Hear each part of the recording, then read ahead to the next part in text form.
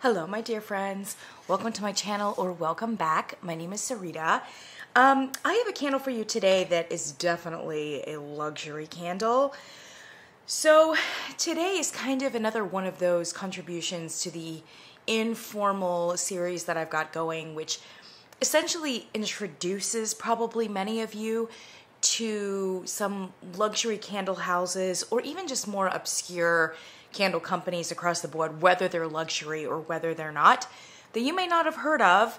And I'm not necessarily recommending that you go right out and buy them, but it's a good, I think it's always nice to familiarize yourself with what's out there on the market, what's new and upcoming, etc. And then if you run across them in your travels and can find them for a good price or a good bargain, you might recognize it and you might remember what it is that we've talked about. So the company today is L'or de Seraphine, and it looks like, oh, it's sitting right in front of me. For a minute I was like, I didn't bring the box. Looks like this. So L'or de Seraphine, this is the box that the candle came in, because when you buy from a luxury price point, you often get fancy schmancy packaging. So this is what this looks like. And the name of this candle, I should have figured out how to pronounce, and I did not, is Mansour Marrakech. Marrakech, I believe that's, and Marrakech is a city, I want to say it's in Morocco, but I could be wrong about that. Otherwise known as number 25 for L'or de Seraphine. So L'or de Seraphine does number all of their candles, and obviously the lower down the number is, the more OG it is. So here's a smaller candle. This is number 3, and it is Monroe. A lot easier to pronounce. This one is basically just sandalwood and amber. This one I bought at TJ Maxx, and it was $14.99. I've been seeing some of these at TJ Maxx and Marshalls over the last couple months, and there's a reason for that, which is what we're going to discuss. But anyway, this was a cool $14.95, and for it, I got this lovely candle right here. So L'or de Seraphine has a very trademark aesthetic. They've got this ceramic, they're all like cylinders, ceramic cylinders with a color coordinating ceramic lid, and they match what is on the box. Yeah. And they tend to be like graphics or designs, prints, etc. I don't know that it's my aesthetic most of the time. I don't love ceramic, number 1, and number 2, I generally don't love whatever print they're using, but it's a certain vibe, and I think for a certain consumer, really, really great, and we're going to get into that in a second. So this one I got from TJ Maxx. This is Mansour Marrakech, from a Seraphine collection. I don't know what the Seraphine collection was, but it's number 25, so the 25th candle that they have developed here. This one is citrus, green tea, and ginger. The blurb says, an exotic paradise complete with bright sun, fragrant palms, and fresh, ripe citrus, infused with essential oils and featuring notes of bergamot, ginger-dusted citrus, green tea, and touches of apple, juniper, and clove, above peppered jasmine and tobacco. Number 25 is a complex scent that both energizes and excites the senses. And then they repeat that blurb in French, which I cannot read to you. But this is, yeah, this is a Cleveland, Ohio company. So I don't really know why there's French. They're obviously very, very fancy. Okay. I don't know that it says on here. It doesn't say what kind of wax they're using. I would say it's probably a blend of some kind of softer plant base with some paraffin, I would imagine. Here's the thing. Their website is down right now because, and it says, there's a big banner on the website that says, we missed you. Check back later and like see our brand new House of Seraphine or something like that. So there's a reason why all these candles are hitting TJ Maxx and Marshalls, and they did an enormous clearance on their website a couple of months ago. Enormous, getting rid of all of their product from what I could tell. They must be doing an enormous like redesign, fab. I have no idea what's going on, but the banner on the website seems to imply that they are coming back, and I would assume with candles. So we'll just have to see what that means. But their trademark has always been their print ceramics. I've always been curious about L'or de Seraphine. They appear in like the higher end retail, so Bloomingdale's, Saks, those kind of stores. I haven't seen them even at Macy's. I mean, they market themselves as a luxury, and they have a luxury price point. And to be honest, I can't even remember what the price point is, but it's like excessively high. So their large vessels are only single wick, unfortunately. And they are 17 ounce. But I want to say that the price point was like, it was over $50, I'm pretty sure. And then there's, now granted they are like the really nice ceramic and they have a design sense to them. And then the smaller ones are 6.4 ounces. So they're only 6 ounces. And they also come here. I suppose I should have unboxed this, but I think I have once like as a haul for you guys. Here's the lid. And here is a Monroe candle. I kind of like this one. I think it's kind of pretty. Yeah. And that's a single wick as well. L'or de Seraphine. This one has a warning thing on the bottom of it. But it just says, like, never leave the candle unattended. It doesn't really give us any sense of, like, wax formula. So, very useless. Thank you. Thank you. Yeah. So, I can't remember the price point on the 6 ounce. I want to say it was close to $50. I would never pay that amount. It would have to be a pretty miraculous candle to spend $50 on a candle for me. I'm not going to lie to you. I do make exceptions for like really huge candles. Like, I don't know if you can see my coconut milk mango there on the piano is one of those, like, it's like 40 ounces or something with multiple wicks. And even so, I think I got it off Amazon for like $25. Like warehouse deal or something like that. If it's a very large kind of statement candle, or one that is just extremely large and multiple wicks, and I know I'm gonna love it, like, I can make exceptions, but when the candles get up, frankly, in the $25 to $30 price point, I watch it. Is this candle worth $30? Is it worth $40? Is it worth $50? That would be crazy. So I did buy several of these candles off of the actual website when they were clearancing them off. So this was off the website.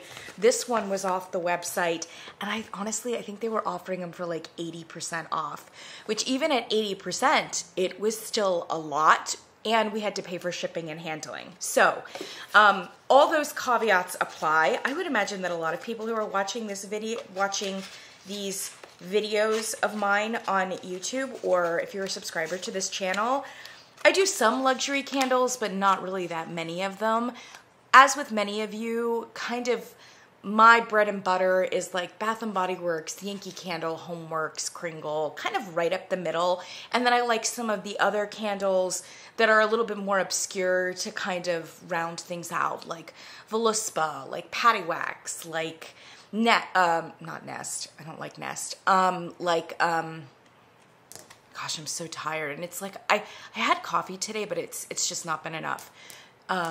Milk, obvious Milk House. What was the one from Ohio, Medina, Ohio, with the beeswax? I'm losing my mind. You know what I'm talking about, though. That company. I don't do a ton of luxury-ish candles, And this is part of the reason why. So, but at a particular price point, I was really curious to try them when they were clearancing them off. And I didn't know why they were clearancing them off initially. Now I know that they're just like completely redoing their entire, probably their entire presentation. They're just doing a huge brand like refresh apparently. But I would imagine some, especially of these really OG candles. Like I know that Monroe has like a cult following. So like, and this is like number 3. So I think that there's a lot of like really older candles in their fleet that they probably couldn't do away with even if they wanted to at this point.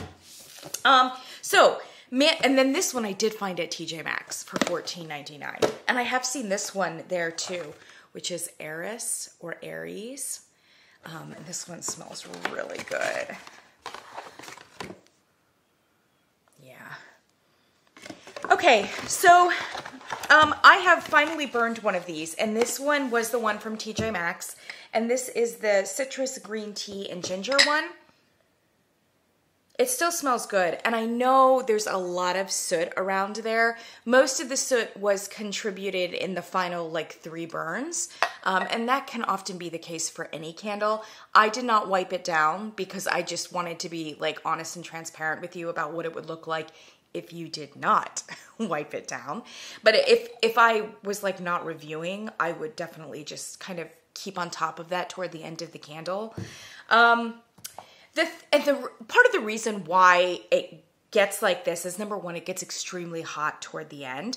But then also these candles, and this is often true of a luxury candles, they reward you the longer than you burn them, to be honest.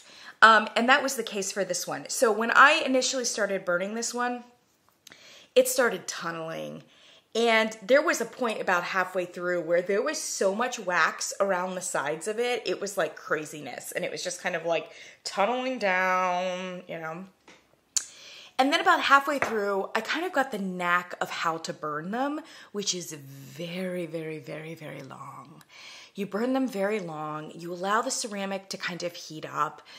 They burn slow, but they really want to burn for a long time. And I suspect there is a great deal of like soy or whatever else in this, which allows it to burn for a very long time without it getting very sooty, right?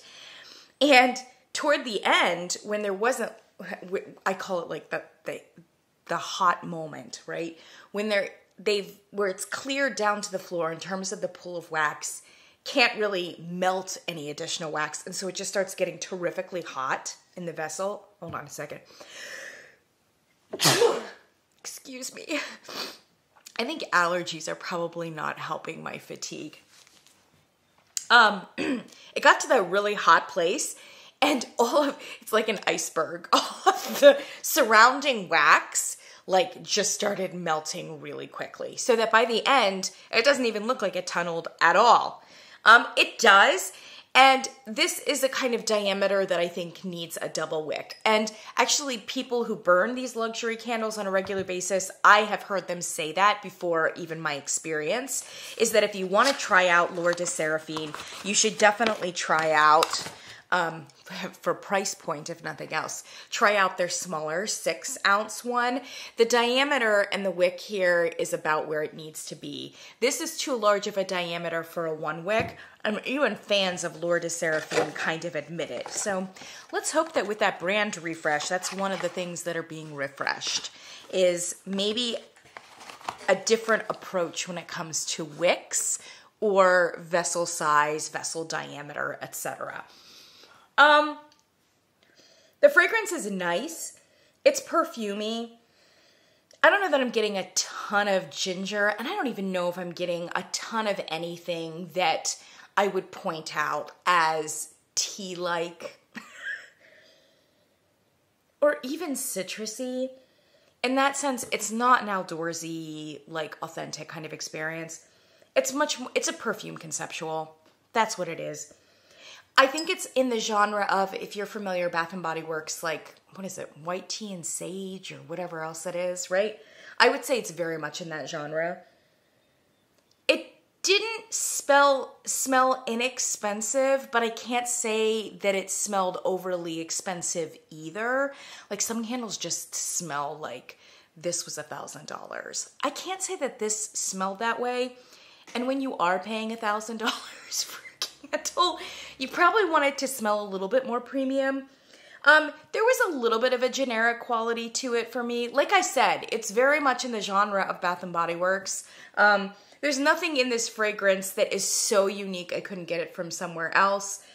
And if you remember, my two non-negotiables for a luxury candle is number one, it needs to be a fragrance that is so special, so unique, so expensive that I can't get it anywhere else, that it smells that good. My second non-negotiable is that it burns like in a fairly reliable and consistent manner, right? I don't want to have to like put foil around it, etc. This one started acting kind of like it wasn't burning right, and I was about to, I knew I was going to, in the review, be like, they tunneled, what's the point? But then it corrected itself as it went, and once I corrected my approach to it, which was just to light it, to set it, to forget it, then it started doing a whole lot better. So I think it performs decently enough for that negotiable to be met, but to be honest, it wasn't a special enough fragrance for a premium price. For me personally. So would I repurchase certainly this one? No, I wouldn't. And not at a higher price point than what I got for it, which was probably like $10. Oh no, it was this one. So it was $15. I wouldn't pay any more than that. Now, who is this candle good for? I suspect that a lot of us on this channel are not going to be the dedicated audience for this, to be honest. I have a new category of candles now. This category of candles, it's not even luxury candles. I'm calling them hotel lobby candles. Hotel lobby candles are the kind of candle, because like in the fancy bougie, I don't know if you've noticed this, if you've been to a fancy bougie hotel lately. The bougie hotels now have like candles burning. I don't know if you know that. Yeah, they often will pay or contract a particular company or even a fragrancier to like come up with a trademark scent for their lobby and for their hotel chain. By the way, that's how we got Baccarat Rouge 540, was a hotel chain, I think in New York, contracting out the designer of that fragrance and saying, give us a signature fragrance for this hotel. That's how we got Baccarat Rouge 540. I don't know if you know that. Anyway, it's become a thing. And I think that in this genre of hotel lobby candles, you have a candle that looks stunning from an aesthetic point of view, because it's going to be sitting there and it needs to look bougie, right? And then a candle that rewards you the longer that you burn it. You need a very resilient candle, a candle that burns slow, a candle that doesn't soot all that much, a candle that you can burn the entire day, that somebody like, you know, somebody at the desk can light, but then not have to like nurse. And for 12 hours, for 16 hours, that candle can just burn. When I did Golden Bamboo, from Homeworks a couple weeks ago, I actually think that's a hotel lobby candle. And there are, and I mentioned this at the time, I think it's the Trump and the Hilton hotels that have a signature scent called Golden Bamboo, although I don't think it's Harry Slatkin's Golden Bamboo. But that candle burned like a hotel candle, in that I really didn't get the sweet spot of that fragrance until I had burned it 4 or 5 hours. And by about the 4 or 5 hour mark, not only was I getting really good strength and throw, but the fragrance itself seemed to mature and come into itself the longer that it burned, right? So in the case of Golden Bamboo, I got this amazing, deep, rich honey smell, like a honey perfume, about at the 4 hour mark, maybe 5 hour mark. Up to that point, wasn't getting a whole lot, you know? It was like pleasant enough if you were standing around it, but it wasn't like brilliant. It was just kind of like a vague, perfumey conceptual. And then by the 5th hour mark, it was like, wow, this is brilliant. And if you're in a hotel lobby, like, do you see how that could build up? You need like a candle you don't have to babysit, and bonus points if it's aesthetic, etc. So I would say that, and this is from only burning one L'or de Seraphine candle, so I suppose I should withhold judgment a little bit, but my sense is that these are really good hotel lobby kind of candles. You really have to be able to dedicate a good 6 hours of your day, 7 hours of your day. Now, for me and my lifestyle and my candle lifestyle, that doesn't work because I have so many candles that I need to burn. I really want to burn one for about 4 or 5 hours and then change it out for something else. Okay? I'm grateful for a candle that can go longer than that, but most of the time I want to move on to something else, or I want to burn something else. And every day it's like the angsty moment. What do I feel like? How do I feel in my heart and my spirit and my vibe? What candle do I want to burn? This is going to be news for many of you who are watching this channel. There are so many people out in the world who don't have that complex.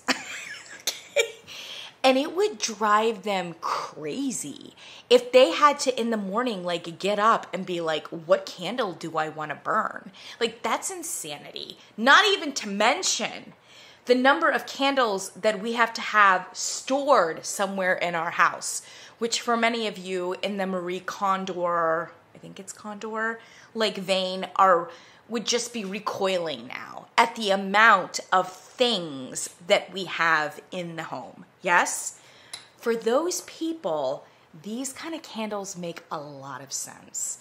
There are some people out there who even have like their own like trademark luxury candle that they just always have their house smell like this, or they always have their west wing or their east wing or their conservatory, God bless, smell like this. And they just always get this candle from some fancy boutique in town, right? This is your candle company, I think. I really think so, especially given the fact that there are so many, I mean, every single one of them has its unique print, its unique design, its unique colors, right? And so somebody finds a certain combination of colors, of design, and of fragrance, and they just light it and forget it, right? And it can sit in the living room for like 6 months, you know? Especially if they don't burn it super long. Just burning it here, burning it there, doesn't really matter to them, right? You probably have friends or maybe even family members who fit into this category. These would be excellent candles for those people, okay? They would actually prefer this than a 3-wick Bath & Body Works candle, which to them doesn't look as thoughtful, doesn't look as finished, doesn't look as bougie, doesn't look... These people, they actually care more about the design aesthetic and the way that it fits into their house and how much they need to babysit it and how long they can burn it. Like, those are the things that matter to them, yeah? And so in that sense, if you have friends and family and you run across these at a great price at Marshall's or TJ Maxx, these hotel, you know people in your life who are hotel lobby candle people, yeah? This is for you. This is for you. I have to say I kind of enjoyed it. And once I adjusted my expectations, really the strength and throw was fairly consistent. It didn't like knock you over, that is for sure, but it was also there and it was nice. It was nice. It was nice. And I suspect that I will like a few of these a little bit more in terms of the fragrance.